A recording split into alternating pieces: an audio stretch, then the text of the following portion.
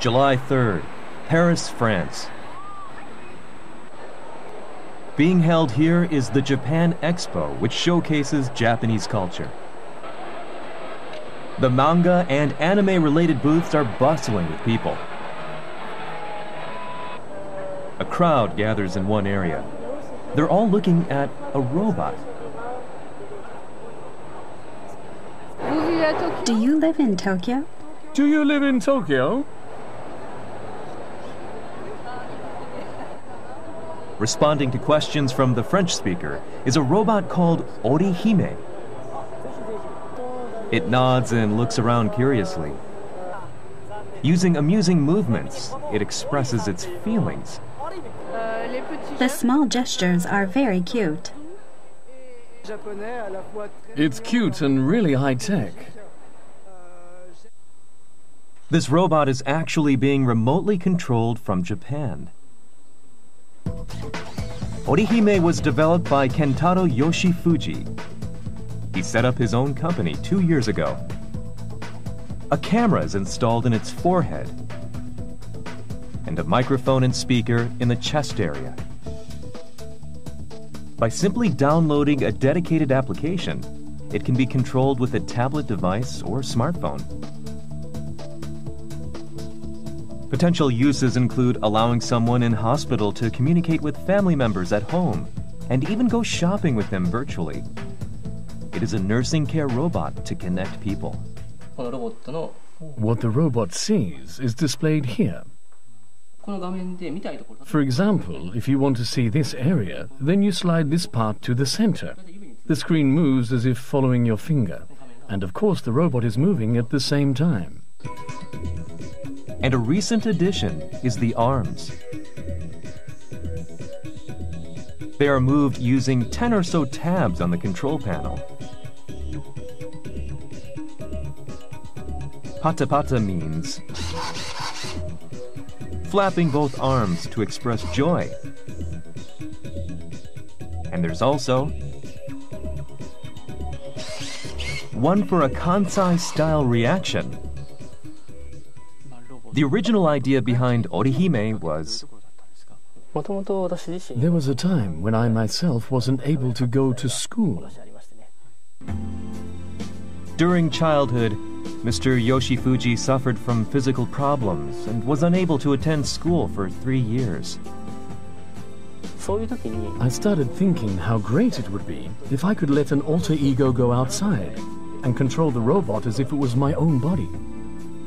Orihime was born from his own experience. His dream was something more than what a video phone could offer, a device that could allow a person to feel present in a place with others. The robotics market is forecast to grow to $100 billion over the next 2 decades, with the service industry, including medical and nursing care, accounting for about half that figure. But in Japan, there are still major challenges to overcome in robot development. This is Temzak, a robot maker in Fukuoka Prefecture. Hello. This is what they're working on now. It's an electric wheelchair-type robot. We're adding a lot of communications technology, including control and sensor chips, to turn it into a robot.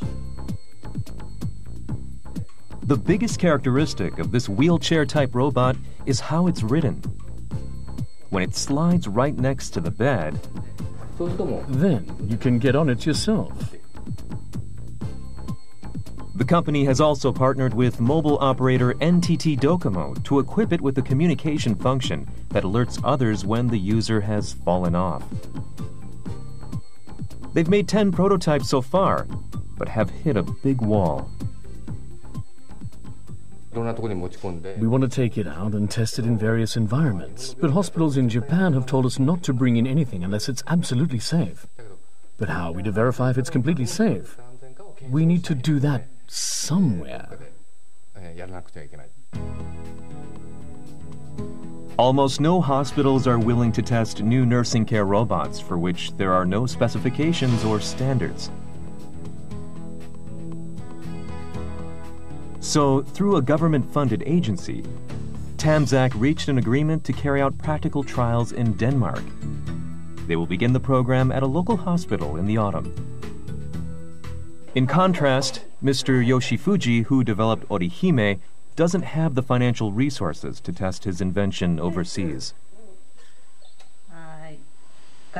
I'm Gaki. So, he enlisted the help of a certain person. Is there a function it should be able to do with gestures?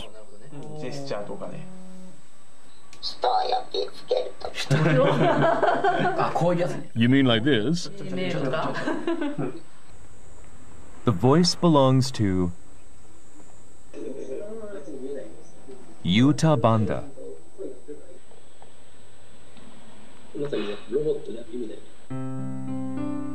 21 years ago, he suffered a spinal injury in a car accident. He's mostly paralyzed and requires a ventilator at all times. Mr. Yoshifuji learned about Mr. Banda half a year earlier after receiving this message. There are children who can't go outside. Because of their condition, they never see the world outside and things they should see, and fly away to heaven.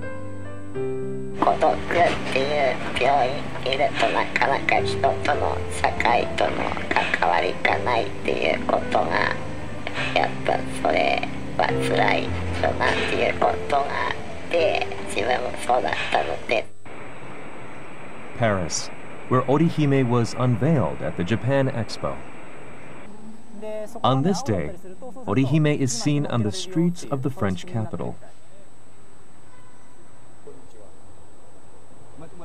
Curious passers-by try to talk to it. Hello, how are you? Oh, you're very cute, you know? Do you have a girlfriend? The robot is actually being controlled by Mr. Banda.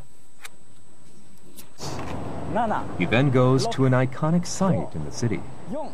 3, 2, 1. There it is. Arc de Triomphe. Banda, this is the Arc. It's big. Amazing, isn't it? This is a gift from Mr. Yoshifuji. The first trip overseas for Mr. Banda.